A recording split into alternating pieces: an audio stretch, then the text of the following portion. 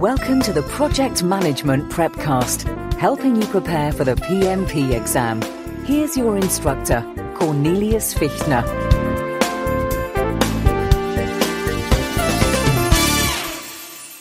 Hello and welcome to the Project Management Prepcast, where we take you to the PMP exam. I am your instructor, Cornelius Fichtner. The PMP exam is an experience-based exam. Yes, there will be some questions that test your memory of facts, but most of them will be situational. Here you have to apply your experience to the question while remaining within the PMBOK guide framework in order to find the correct answer. This lesson here is about how to apply the concept of authority from the PMBOK guide into the real world. Because when your projects fail, your sponsor will call only one person into his or her office to discuss this failure, and that person is you.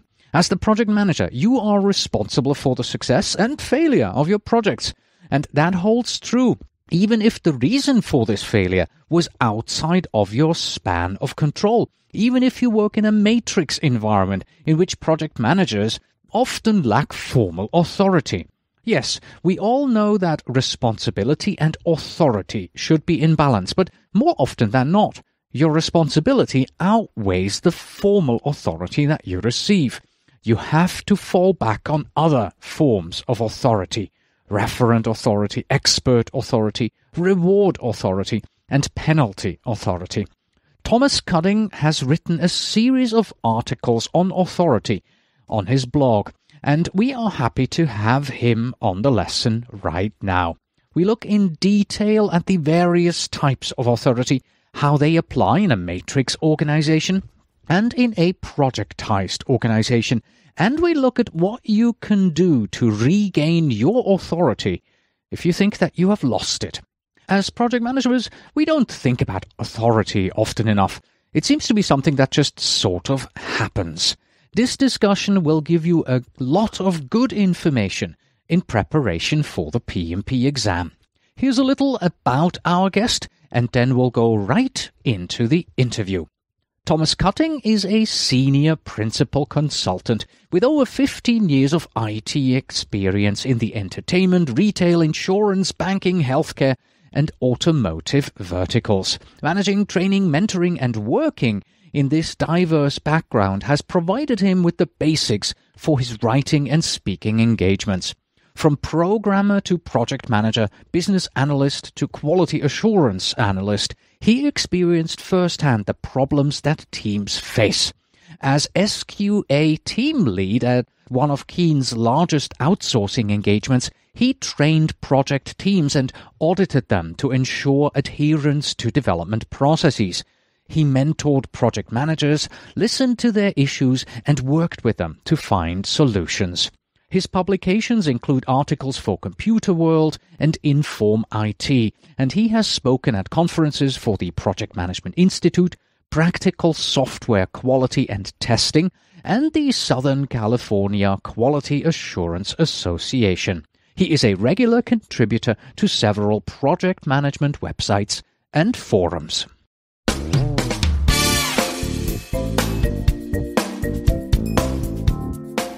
Hello, Tom, and welcome back to the program. It's great to be back. Wonderful. Glad to have you. Today, we want to take a look at authority, because authority is something that every project manager needs. Now, you've actually written about authority in your blog. You're still writing about it, I believe. You haven't finished all the episodes yet, right? Yes, I have a couple more to go. Okay. And we want to take a look at that. My first question has to be, why write about authority at all? Why is it important? I think it's important to talk about because sometimes as a project manager, we don't understand the authority that we do have.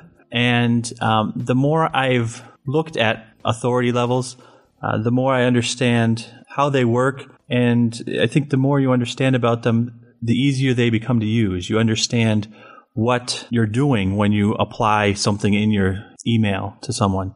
You are actually using a level of authority when you write that email, or when you have a status meeting. You know, what gives you the right to have a status meeting?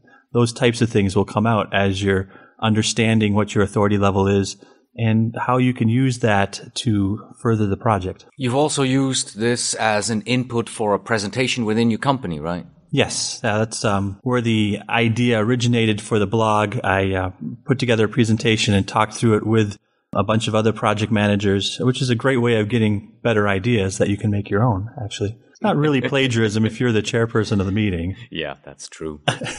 So let's jump right into this. Let's start out with the definition. How would you define authority? Okay, I think there's a couple ways of doing this. If you look at maybe the Webster's type definition of authority, it says something to the effect of authority is the right and power to command and be obeyed, or the power to do something. What I like about that definition is that it gives you both sides of it. It gives you the right and also the power. So if you think about it, the right to do something without the power to influence it is just futile. And if you have the power to do something, but you don't have the right to do it, it just becomes tyranny. So I like that part of the definition. The PMI, the Project Management Institute definition of it, talks specifically to the right to apply project resources, expend funds, make decisions, or give approvals. And I think for this discussion, that's a little too narrowly focused. That has to do specifically with projects, but maybe not the level I want to talk about today, which brings it back to the resource management level. How does your authority level play at that field? So what I'm probably suggesting for a definition is that authority is the responsibility to manage your resources, that would be your people, products, and your funds, to the full extent of your influence. Now, what I've done there a little bit is substituted the word responsibility for right, because I wanted to convey that you do have a responsibility. It's more than just, hey, I can use these people. It's, hey, I have some sort of responsibility toward them. And then also using the word influence instead of power. I think as project managers, traditionally you don't think of it as power, but it's how you can use your authority to influence how your project progresses, how your team members interact, and how you manage to survive on a day-to-day basis. There are the 4 typical types of authority that everyone always talks about. I mean, those are also the ones that you have to know for the PMP exam, right? Those are just the standard ones. They are positional power, authority, referent authority, reward and penalty authority, and then the last one is the expert authority. So let's delve into those 4 and let's take a look at those 4. What are they all about? Let's start out with which one? Positional, right? Yes, I think that's a good one to start with, because it is based on where you sit in the organizational chart.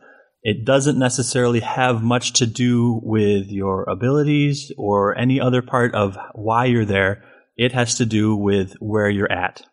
Sometimes it's also referred to as formal authority, and really it's bestowed on you by some entity. If you think about it, the CEO of a company, he is given that authority because the board voted him in, right? So his authority only lasts as long as the board wants him there. For a project manager, they received their right to manage from an approved charter, maybe the statement of work, or some other defining document. Once it's approved, that gives them the authority to do whatever's within the scope of their project. It doesn't give them authority beyond that, it just gives them that authority. I think, interesting thing, culture plays a lot with the level of the positional authority. Some cultures are very strongly oriented toward, if you're in charge, then you're in charge and I must follow.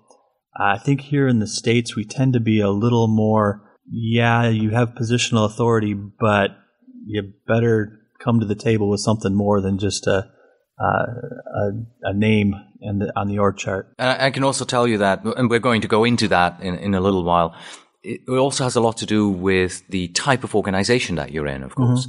Right. In my case, for instance, I'm in a weak matrix organization as a project manager. So my authority is very limited.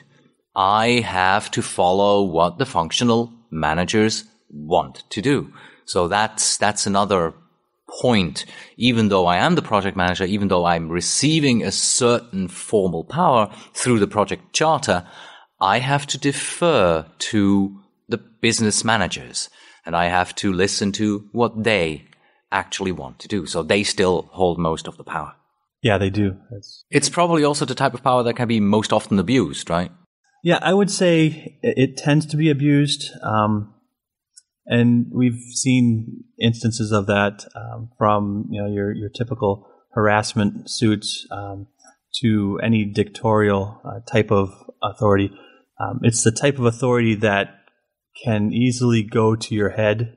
I think it's bestowed on you, so hey, I must be somebody.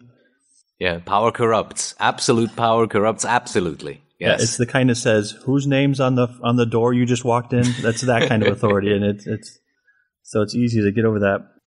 It becomes painfully obvious when someone starts to abuse that authority. It's not pretty. Right. All right, so much for the positional type of authority. Next, we had the referent type of authority. What's that all about? Okay, referent authority is really based on your character. It's based on your personality. People tend to like to work for people who are good-natured, who are caring, who take an interest in their employees as more than the hours they can bill or the things they can do. Interestingly, though, some people are drawn to project managers who are on the dark side of things. So if you've got a very strong, I don't want to use the word maniacal, but you understand what I mean. A pushy type of manager. Some people enjoy working for that. They like to be around that sense of power. So it can be any type of characteristic that you have, but its referent authority is based on your character. It's not based on your position anymore. It has to do with who you are. So that means you have to do a lot of relationship building then for that kind of power to actually work, be it in the positive, the good guy, or the negative, bad guy kind of sense. Yeah, interestingly, whereas positional authority is more political in nature, referent authority is more social in nature. It has to do with how you interact with other people. Now, how does that work? How do I get it? That kind of authority. Am I just nice to people all the time, or how do I do it? One of the ways is being helpful. Okay. Being in a company that uses a lot of foreign help. One of the individuals within the company is one of the ones that actually reports to me is going for his green card right now. Okay. And there's a lot of paperwork that needs to be filled out and a lot of signatures and everything. And most of those I don't do. I don't have the proper positional authority, if you will, to sign those papers or get them pushed through, and he has to fill out a lot of them. But what I can do is let him know that I'm there to help him with anything. I can maybe make a phone call to HR to push it further. Maybe I can talk to the lawyer and make sure that they got the paperwork that he's trying to push through. And in general, be showing that I'm caring about him by helping him with this process. I think another part of it is just calling him on a regular basis to say, hey, what's the status of it? Are you making progress on this? And letting him know that as a person, I value what he can bring to the company, and therefore I want to help him gain this access, gain his the green card. You know, this sounds very much like the old saying that as a project manager, you're the person who puts down the tracks in front of the moving train. Right? So you're the guy who helps your team resolve the issues, who's there for them. They can come to you, they can look up to you, and you will make sure that they can get their work done. Is that referent power in a sense? That is certainly feeds into it, yeah. I mean, it's anything or like building that. Building referent power, rather, yeah. Right. It's anything like that you can use to show that you care about your team. Right. Or that you are able to get things accomplished for them and build your character. If you take another look at it, integrity factors into this, right? So if I'm someone who keeps my word, when I make a promise, I keep my promises. People are drawn to that. Any character trait that people are drawn to is referent power. It's them coming to you because you're a good person, them coming to you because when you say something, it's accomplished, and you don't back down on your word. Those types of character traits, if you will, are what referent power is about. You know, looking back now to the two we've looked at, positional and referent power, and looking forward to the reward, penalty, and expert power, I think they overlap. I don't think one works without the other. Because let's assume you're given the positional power, right? You are the project manager in charge of a $10 million project. You will also need some referent power. You will have to make sure that people look up to you and they respect you and you receive their referent power. But, and we'll see that in a minute, they also need to look up to you because you're an expert, right? Right. So do they go hand in hand? Do I see this right? One of the things I see about positional authority is that it's a good starting point, but you're not going to make it through life just because of where you sit on the org chart. Okay. So you can use that as a starting point, but then you immediately need to build some of these other types of authority that we're working on. Like you said earlier, you have to bring something else to the table. Right, exactly. Okay. Same with referent authority. You can be the nicest guy in the world, but if you don't use any of your other authority levels, then people will eventually get tired of a nice guy. Right. All right. Moving on. Reward and penalty power. What is that all about? That sounds like I'm taking the whip out. That's the carrot and the stick idea, right? So it's both the positive reinforcement and the punishment to motivate people. Obviously, balance is the key in this. Too much reward and it becomes expected. Too much punishment and people leave. But both are required. If you think about it, without rewards, people don't feel appreciated. They don't feel like they get anything for their effort.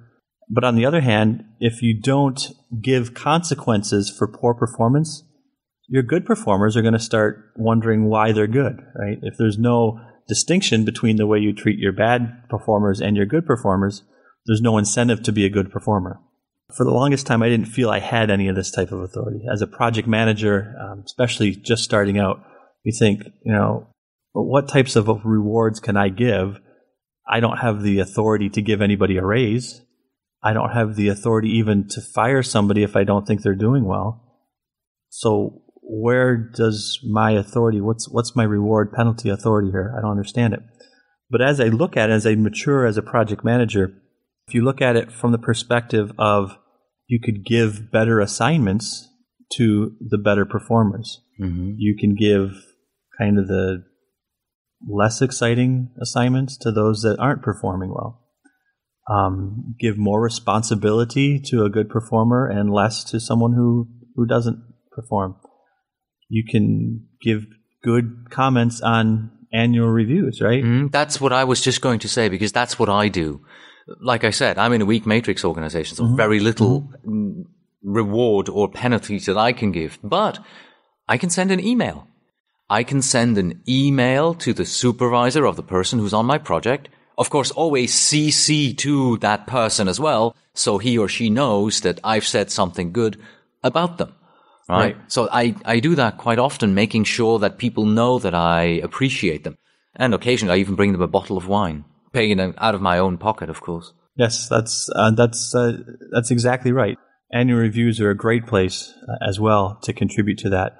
And if you're coming into a team that historically is tough to work with, or you've got a group of people who don't normally give more than 50%, letting them know in some maybe subtle ways that you do have access to contribute to those annual reviews is always a good thing too. The other thing is recommendations. I mean, certainly with your emails that you're sending, you're probably also saying, hey, maybe on the side, not copying the person you're talking about, but is there anything we can do for this individual? Can we maybe give him a raise? Maybe, is he ready for the next level of authority or whatever? Okay.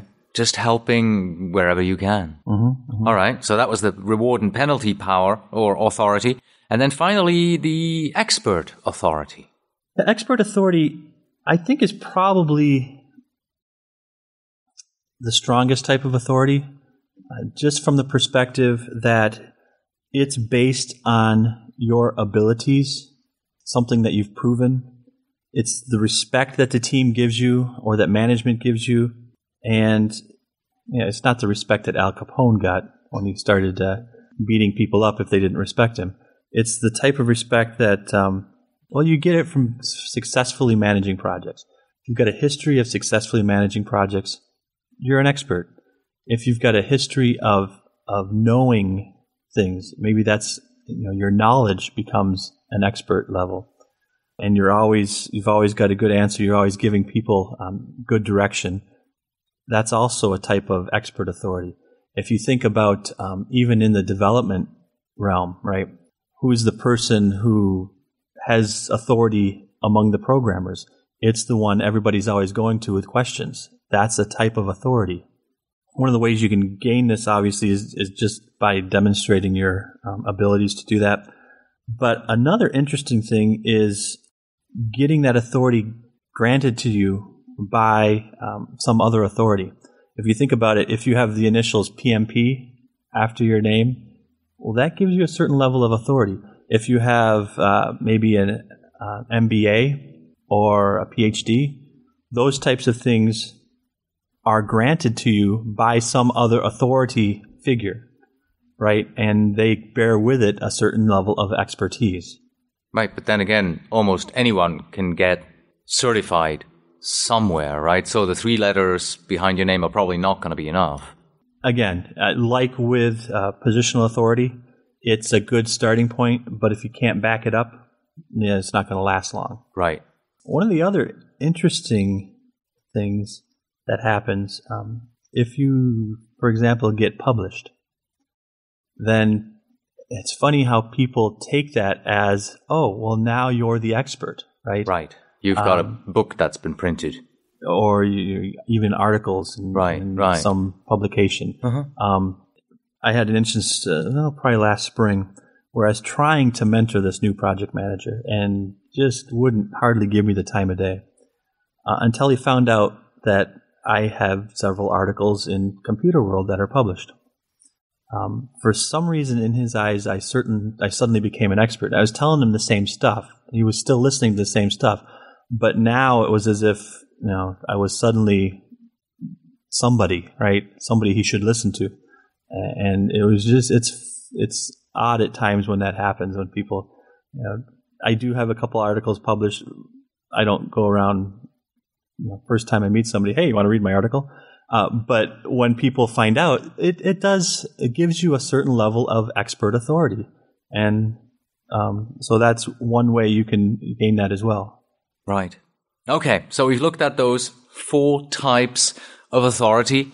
Now, it's not enough to know about them just in theory. We also have to see them in action in the organizations. I've already talked about my situation here as a project manager in a weak matrix organization. So let's look at how you can survive in a matrix organization and then also go to the other spectrum of this. Let's look at what you do and how you implement this in a projectized organization. So what are your thoughts about authority of a project manager in a matrix organization? I think probably the best way of working through this is perhaps starting by understanding what a functional organization, a projectized organization are. So if we take that step back maybe for a second, a functional organization like the one more that you're in is made up of silos, really. Each area has an area of specialization. Yeah, finance, marketing, IT, sales. Yeah, even within IT, you can break it down. And, there might be a server group, there might be a web development group, there's the legacy people, over there, and the security group. Everything is a silo, and each one of those areas is led by an expert in that area. A manager. Right. Yeah. And the manager's usually an expert in whatever, right? So,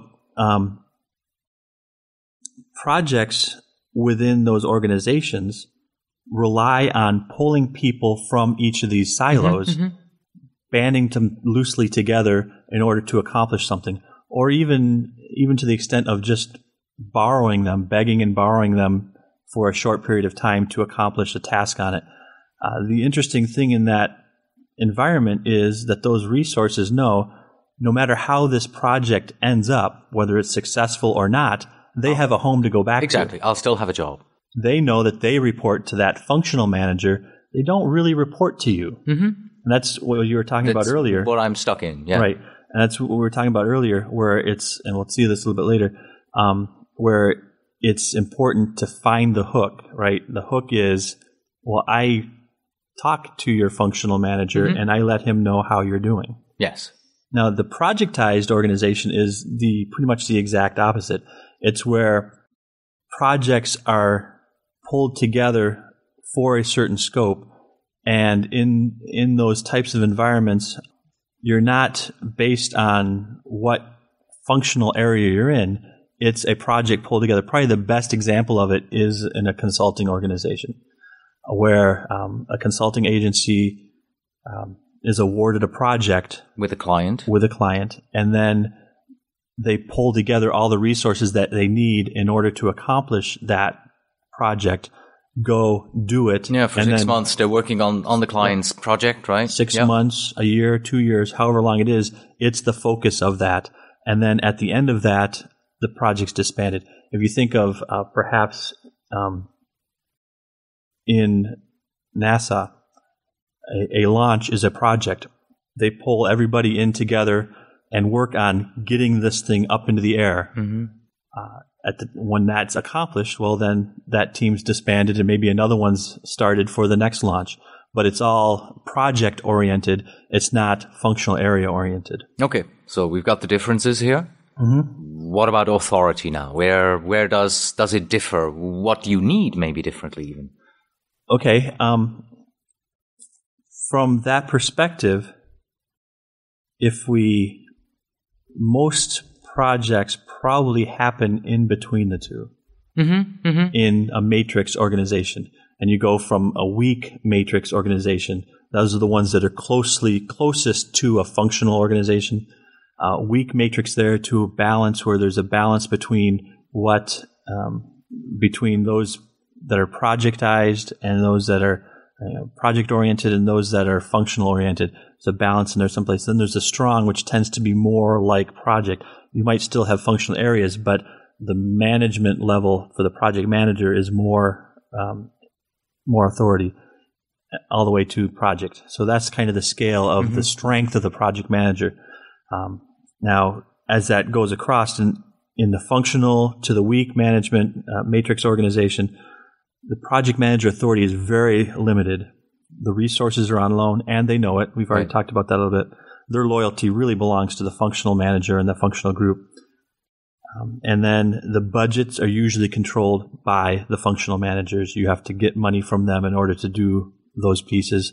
And pretty much everything, all the variables are outside of the project manager's control. Right. So you don't really have formal authority. Right. You have to find another form. You have to bring another form of authority into your own authority that you're building up. Exactly. Yeah, that's what I'm doing. And in some cases, you're not even known as a project manager. We talked last time how to become a project manager. There are those people who are doing project management work. Oh, yes. That aren't called project managers. Yeah. And in the weak matrix or even in a functional organization, a project manager might be called a project coordinator. It's someone who's there to coordinate the efforts of all these other groups and try to bring it together. Crazy thing is, they're the ones without the response. They're the ones with the total responsibility, but no power.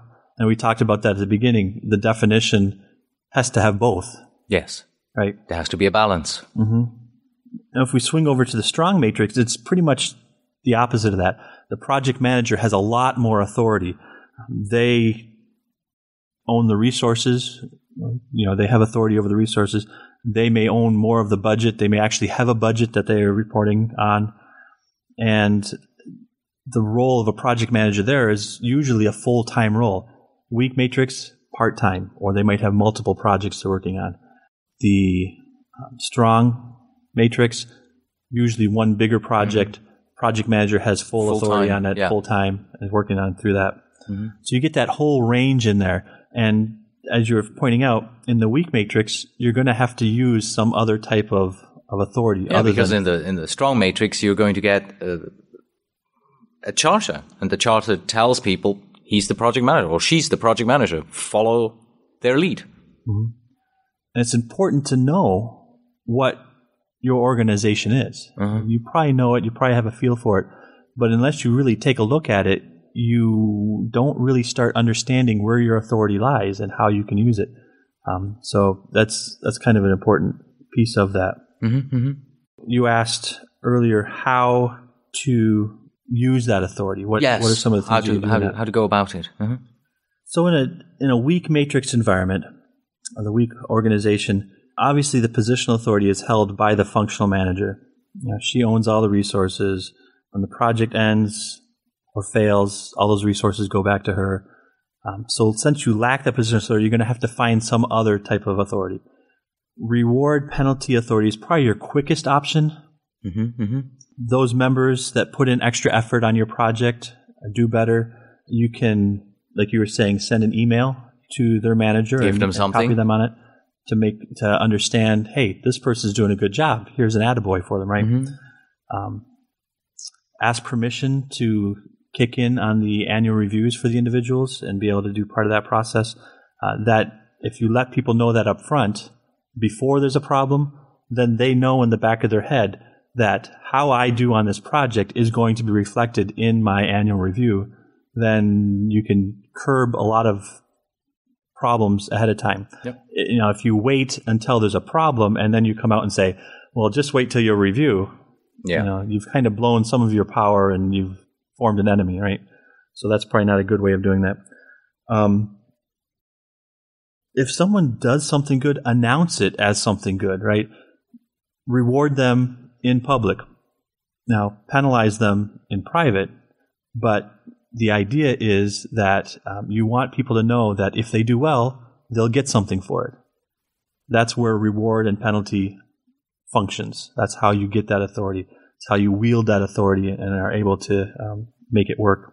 One of the other things you want to do, if there are performance issues, you're going to want to check with the functional manager to determine how they want to handle this. Remember, the functional manager in a weak organization owns those resources and owns the responsibility of the HR part of it for those resources. So from that perspective, you want to check with them as to how they want to handle issues. Do they want you to address them directly, or do they want to be part of that discussion? Or do they want to have the discussion all themselves? That's, if you establish that escalation process at the beginning, it'll resolve conflicts. And remember, all of the responsibility, all of the authority rests on the functional manager. So if you start to try to pull any of that authority away, you're going to have a struggle and you're going to form a wall. You're going to lose, very likely. Yep. Another approach is to build that referent authority. Through your actions, through your character, they should begin to see that you are fair, trustworthy, that you're willing to work through difficult problems with them. Make them see you as a type of person they want to be around and they want to help succeed. The other thing is using expert authority. For example, a strong, well-communicated scope will build confidence in the project. If you say, this is what we're doing and this is where we're headed, laying the tracks for them and clearing things out of the way, you're an expert in their eyes. Hey, this guy knows how to get things done. I've never worked for a project manager here who's able to get things done like he does. I want to work on more projects with him. If you put up a realistic schedule that takes into account the fact that they are working on multiple other projects, they're going to see that as, hey, he cares enough to lay the tracks out there so that I have a chance of meeting these deadlines. He knows I'm not on his project 100% of the time. I'm only on it 20% of the time. And he's setting me up for success. Something as simple as holding time-conscious meetings, using agendas, sticking to them, providing minutes, those types of things as an expert project manager you should be doing anyway. But those types of things help make it you so build much the easier. authority. Yeah. You know, when I'm listening to you, it kind of sounds as if you're telling me to choose the right mix. Exactly. I mean, you're in a weak matrix organization. You don't have formal authority. Well, then rely more heavily on the others. Do whatever you can in regards to your referent power, your expert power. Build reward power up. So find the appropriate mix that it takes for you in your particular environment. So let's swing over to the other side then. Projectized. What would you recommend there? Actually, if I could, I'd like to say one other thing about the matrixed organization. Sure. The success of a project within a matrixed organization, because everything is based on hierarchical positioning, you can use that to your advantage as well. If the sponsor for your project is a VP of a major part of the company, then you can use that as pushing your project forward. If you have trouble getting resources from one of the silos, you can go to your sponsor and say, hey, you've got the authority here. Could you please use it to make this functional manager allow his person to be on my project more? So there we're talking about relationship building with the people in power so that you can use their formal authority to further your project. Right. Whether that's taking care of the resource issues you have. Remember, these resources are scattered on multiple projects, perhaps. You can get more of those resources to your project or other types of resources so that you can use the authority of the person, the positional authority of your sponsor to push that project forward. Okay. I think the next one then would be in a projectized organization. Yes. So the matrix organization, we kind of covered from a weak perspective, but you can see as you morph from weak to balanced to strong, those types of things that you're working with, those types of authority you're working with, are easier to use. You gain more formal authority or more positional authority as you move up that scale. So if we jump now to the projectized side, we can look at it from a perspective, okay, we know both ends of the spectrum, and the middle is somewhere between that. So from a project perspective, projectized organization, this is the organization that focuses more on projects and getting things done that way. As a leader in this environment, the first thing to remember is that your authority is temporary. Your authority is only as far as your scope allows you to go. And remember also that if the project ends, so does your authority. If you come in one day and they say, you know what, the budget's been scrapped for this project, there's no more project, your authority's gone. The interesting thing to remember in a consulting organization is one day you may be the project manager on one project, leading 5 people or 10 people or 20 people or 100 people. The next day you may be on a different project in which you became maybe a subject matter expert. And you're now reporting to someone who before was reporting to you. So that keeping that in mind helps you keep some level of humility. As you move into this environment, I think it's important to keep in mind and not let that positional authority of being project manager go to your head, like we talked about earlier. Your referent authority will increase as the importance of it will increase. So if you can build on that referent authority, understand the individual strengths, their goals, their motivations, as part of your referent authority, if you get your team members to understand that you want to know about them, you want to know what their strengths are, you want to know what their goals are, what their motivations are, you can gain referent authority by doing that. But there's another thing you also do. You start to understand what is going to be their reward and penalty. If you understand that a certain person's goal is to be a project manager, as they show their leadership on your project, you can give them more project management type of work to do. You can also offload some of the stuff you maybe don't like doing to them. And that can lead to abuse, right? Well, yes. What I'm saying is from the perspective of, hey, I'm helping you become a project manager by teaching you how to handle a schedule, how to collect the timesheets from people and make sure that they're accurate. That's a vital part of project management. But in the same instance, it's something maybe that you can pass on to him to do in order to relieve you to do something else. Right. Right. So it can lead to abuse if the intent there is to actually mentor this person and bring them up to get more project management experience. Again, you're using your referent authority to find out that stuff, and then you're using your penalty reward authority to give those types of assignments to them. Okay. Another form of expert authority we talked about was knowledge.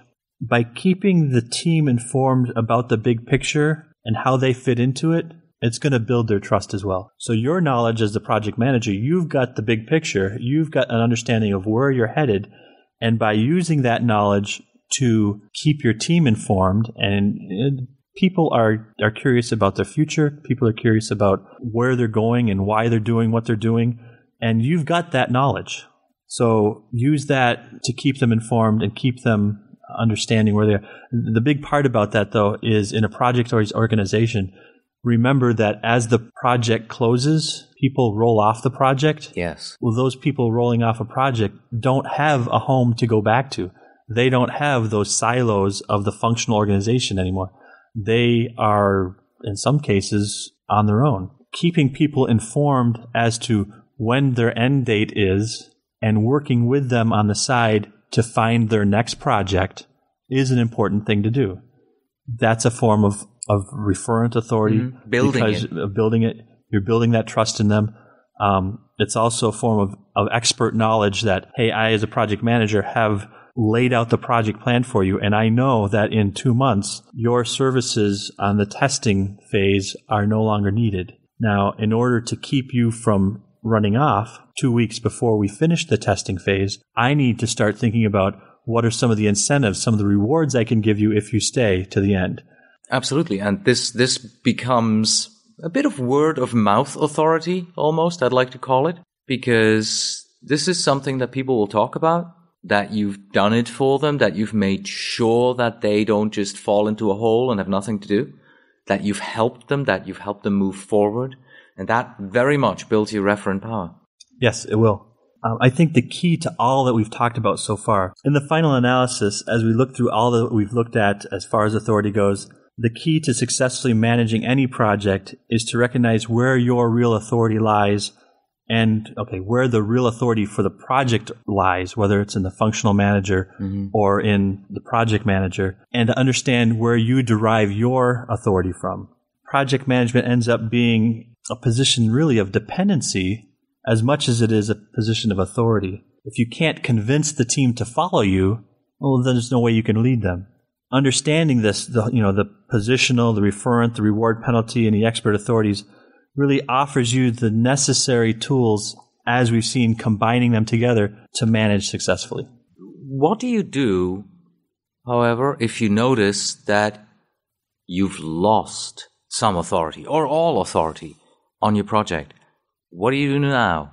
How do you go about building it back up again in your ongoing project? That's a good question, and I've seen project managers who've lost it in more ways than one. In more ways than one, yes. I think the first thing you need to do is determine what happened, determine where the weakness is. If you look back through the different authority types, figure out which type of authority dropped. Why are you no longer the expert? Maybe you had a VP come in and just read you the riot act. And so your positional authority in the eyes of everybody around you has been dropped. Whatever that cause of that, whatever caused the erosion of that authority, you need to figure it out and see if it's fixable. The VP coming in and yelling at you. Yeah, that's a bad one.